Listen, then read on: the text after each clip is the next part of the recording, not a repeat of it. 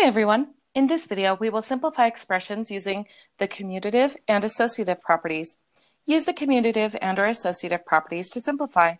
The associative property says that I'm grouping different numbers together or they're associating with one another. The commutative says that I can rearrange the order. Here I see that I can rearrange the grouping or regroup them or associate them with a different number, and that will be helpful since n cannot be added to 72 and simplify anything, but I can add 72 and 54. So the new grouping would be n plus 72 plus 54.